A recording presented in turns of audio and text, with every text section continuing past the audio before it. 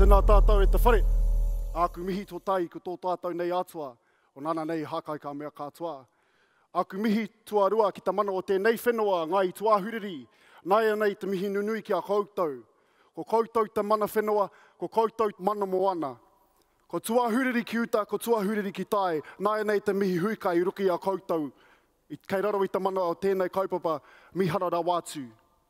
A huri no ki te reo tuatahi o te kaupapa nei, nai nei te mihi aroha, mihi whakamana ki tō tātou nei auntie aroha. Kia ora. We live in a country where our biggest industry is under attack because the impact it's having on our environment. Where the fabric of our nation's identity, Great Britain's little farm, is being tested because of the effects on our rivers, our aquifers, and our oceans. And our countries are part of a world facing even bigger problems. Climate change, greenhouse gases, and the ever-present hangover and ideologies of colonization. Everybody says we don't know how to live sustainably, but we actually do. We've got almost 700 years of knowledge on how to live sustainably. So maybe we need to look to the past, to our indigenous knowledge, so that we can, kia whakatō muri taha ere whakamua, so that we can walk together as one into the future. E o kurakatira, a ta whakaroko mai, lend me your ears. Picture a time before needing to earn a wage, a time way before the need to make a mortgage repayment, or even the need for the Wi-Fi password. There was another way of life, an indigenous way of life. Young or old, we all had a role to play, each generation saving space for one another's mana, authority, integrity, because, after all, without each other we would not survive. And by the way, guys, our ancestors and the environment didn't just survive, they thrived. Anything we needed to know, we looked to the greatest university of them all, the environment. History's greatest professors lived and taught there too. Rakinui, our sky father, Papatuanuku, our mother earth, and Takaroa, our many, many oceans. If we went back to school today, I'm sure they'd have something very important to tell us once more. This was a time before labels, fences, and GIS layers. Mananui's people, my people, were there. Kāti Huikai. Kāti Huikai's home was called Koukourārata in the northern banks of the Banks Peninsula, Canterbury, New Zealand. Imagine, first generation, virgin native timber with huge podocarp forests, insects and birds found nowhere else on this planet. Wetlands ranging from North Canterbury to South. This home had it all. Our home, our tūraka waiwai. Here in Te Waipounamu, or the South Island, it's very cold and very harsh. There's only 3 months for us to take advantage of an abundance of protein blasting into life. Whether it flew, grew, or swam, it had a purpose to us. We had hāpuka holes, or groper holes, kilometres out in front of our harbours. Every day, we routinely returned to those holes and located them out to sea with pinpoint precision. No Navman, Google Maps, or charters needed, my friends. We understood the ways and cycles, the oceans, tides, and protein migrations like no one else. Our people were so onto it, we revolutionized the food preservation process by way of poha, way before refrigeration. Poha is essentially vacuum packing food into bullkelp, utilizing the rich fats from the food to aid this process of preservation by making it airtight. Some food could last for years this way. Long before it was called the Banks Peninsula, we called it Te Pātaka a Rākai Hautu. Te Pātaka a Rākai Hautu. A pātaka is an elevated food house, pantry if you will. And Rākai Hautu was an ancestor of mine that came here on the Urua Waka near on 1,000 years ago, give or take.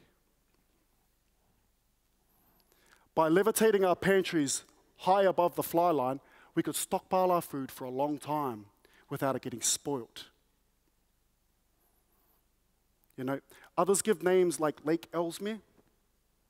We give names strategically, like Te Kite Ika a Rākai Hautu, or the fish basket of that same ancestor of mine, Rākai Hautu. Yeah? We're starting to see it now, eh? Pantry, fish basket. Now, for any indigenous nation on this planet to live next to the food resources like we did was like living next to the supermarket and the fish and chip shop. It was the ultimate tūraka waiwai. Towards the end of this harvest season, it was time to engage in the next set of responsibilities to our unified survival. We traded with extended family groups all across Te Waipounamu,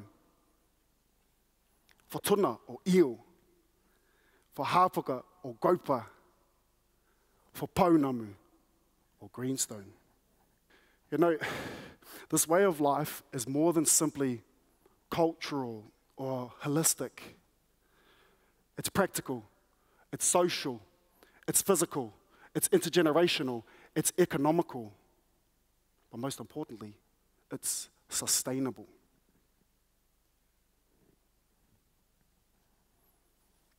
How can we get back to this concept?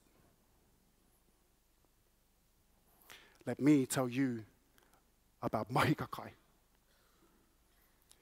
Mahikakai is an indigenous lifestyle that prioritizes human and environment coexistence and prioritizes that need for balance.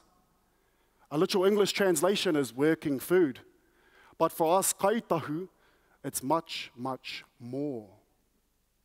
It's the cornerstone of our ability to harvest sustainably from our resources, to put food in our bellies and clothing on our backs, to make medicines to heal our people. There's an economical value in mahikakai too. Mahikakai is a high-value product with a narrative that starts with community and environment that feeds the world. What a brand!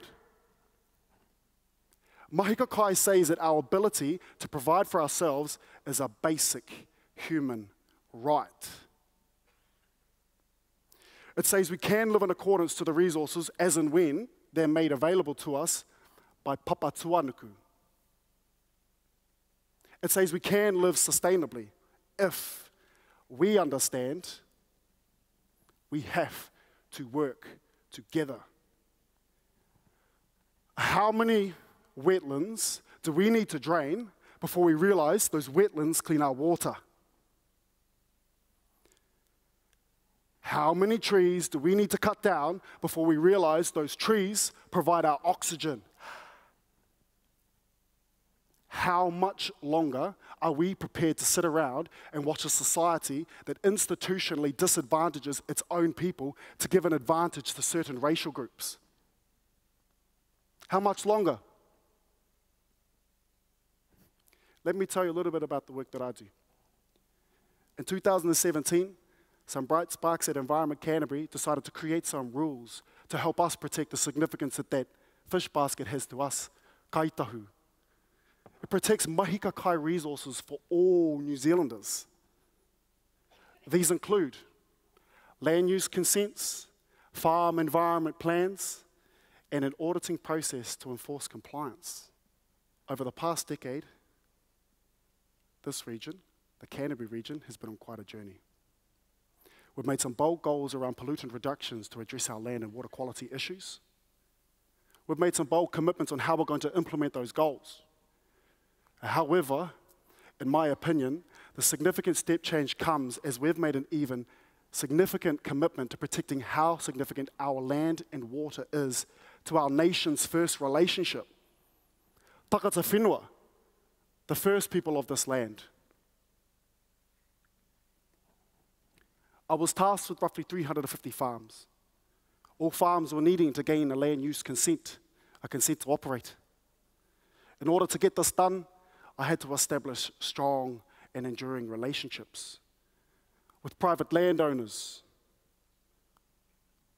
farming groups, industry groups, universities, and anyone who would bloody listen to me. I quickly realized that my friends had no understanding around the 9 land sales of the South Island, or what promises were made to Ngāi Tahu that directly affect this work.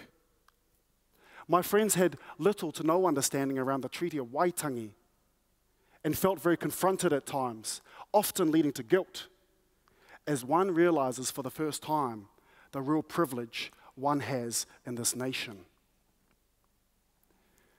Rape, terrorism, and genocide. Rape, terrorism, and genocide all happened in this country long before March 2019. And it's time we learnt our history. This made me think, imagine how evolved would be if we knew our history. Pretty simple, eh? Imagine how far ahead we'd be if we pulled the fences down surrounding our ugly past, reserved space for one another's mana, and chose to embrace it. And you know why? Because my farmers can get their heads around it, see value, and really, really take pride in it. And you can too. Imagine a New Zealand that's brave enough to shed its monocultural past and present ways, that values indigenous solutions, because after all, what's good for Māori is good for the world. Because if there's no planet, there's no people. Imagine if we were actually successful in achieving biculturalism, as our treaty intended us to in the mid-1800s. We may finally catch up to where my tipuna, my ancestors, came from 1,000 years ago. We may finally understand that we have the knowledge to live sustainably. We may finally find a way to live together on this earth as one. Ko Te Ahu Pātiki te maunga, ko Koukourārata awiti tāwhito te awa, ko makawhio te waka, ko Kāti Huikai te hapū, ko Ngāi Tahu te iwi, no reira tēnā koutou, tēnā tātou katoa, auraki matatu!